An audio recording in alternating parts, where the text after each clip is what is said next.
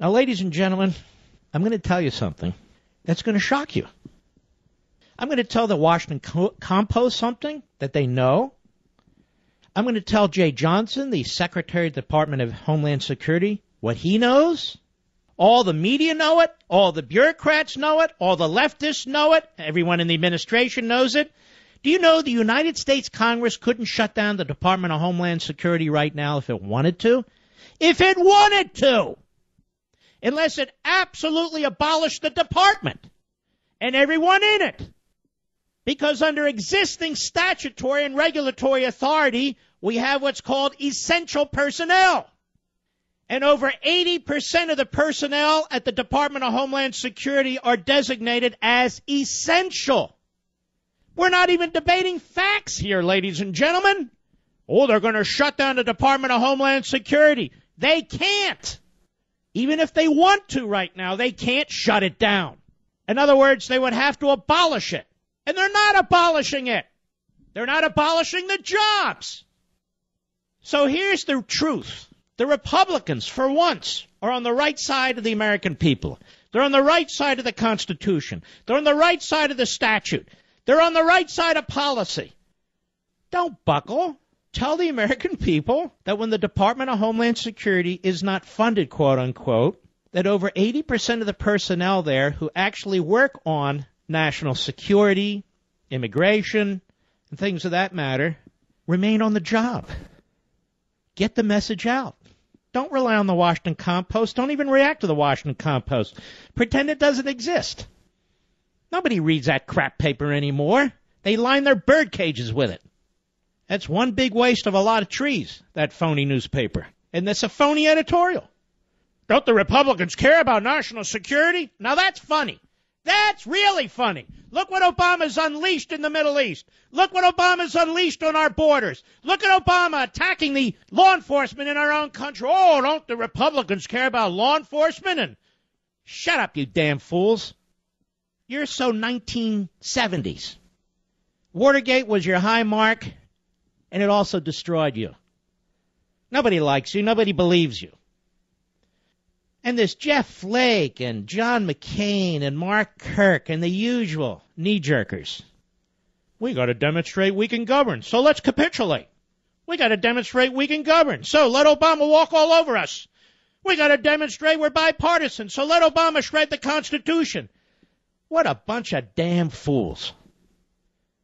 Johnny McCain. Yellow. Johnny McCain, you out there somewhere? I'm sure he is, probably taking a taxi to one of the TV studios. Oh, Lindsey Graham, the Lindsay. Lindsey Goober Graham won't come on the program. I wonder why. I thought he was a tough guy. Why won't John McCain's illegitimate son come on the program? Well, I don't know why. Anyway, nobody's shutting down the Department of Homeland Security. That's the joke. That's the joke. And everybody at the Department of Homeland Security knows it. Everybody's essential there, even though I'm sure they're not. Here's Ed, Dallas, Texas, the great WBAP. He's a DHS employee. How are you, sir? Mr. Levin, how are you, sir? Congratulations on the extension of your contract. I am grateful that common sense prevails in some mediums anymore. Well, my corporate brothers have been actually wonderful on that contract. Well, let's hope there's not another contract out on me, if you understand what I mean. But anyway, Ed, you're an employee at the DHS. Am I right or not? I am an employee specifically of U.S. Immigration and Customs Enforcement, one of the many components of the Department of Homeland Security. Yep. And I have already been designated as an essential employee, just as I was during the sequestration shutdown, quote unquote, in October of 2013. And during my 20 years of service to the United States Army, I also saw a couple of shutdowns under Mr. Reagan, as you so often refer to. And we all continue to go to work because the national security cannot be shut down. So to all your listeners, you are absolutely on the money. You've got all the facts squared away. It shall continue. We won't get paid, those of us who are essential, but the paycheck will eventually come. That's the point. The paycheck will eventually come. By the way, thank you for your service, sir. You really sound like a great patriot. But it's true. And you know what else, Ed? There are some non-essential paper pushers. Maybe they ought to take a little time off. What do you think of that? Oh, sure. This man, I mean, I think we're coming close to a number of federal service that's going to equal the Roosevelt days if you do one of those, population contrasts between, that period of time and the current period of time. The Citizenship and Immigration Service is expanding to accommodate all of these applications for this new benefit as a result of this must frustrate the hell out of you watching this. It's mind-boggling, sir. It's mind-boggling. All right, listen, Ed, I want to send you a copy of the Liberty Amendments. You sound like a great guy. Don't hang up. Thank you. So there you are. There's a witness to the facts that I'm stating. It's unequivocal. There's no debate. Over 80% of the employees at the Department of Homeland Security, mostly the employees that matter, that the government self-identifies as essential, will still be there. Ooh, we can't shut down the department. They're right. We can't shut the damn thing down no matter what. Did somebody introduce a bill to abolish DHS? No. Well, unless they introduce a bill and it passes and the president signs it, it doesn't go away. And I'm sick and tired of the lies. And I'm sick and tired of Republicans shooting themselves in the foot, repeating lies that are against their best interests. And I'm particularly sick and tired of idiots on TV and radio who repeat the same damn thing.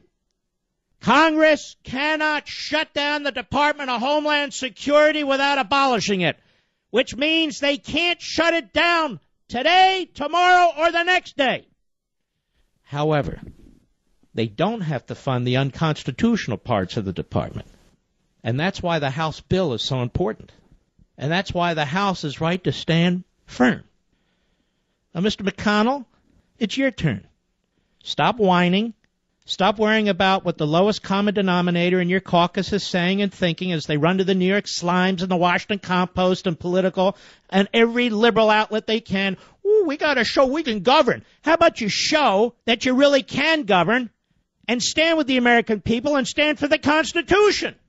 Showing you can govern doesn't mean capitulating to Barack Obama's unconstitutional fiats. Mr. Flake, Mr. Kirk, Mr. McCain, and the other gaggle of morons. Oh, Graham,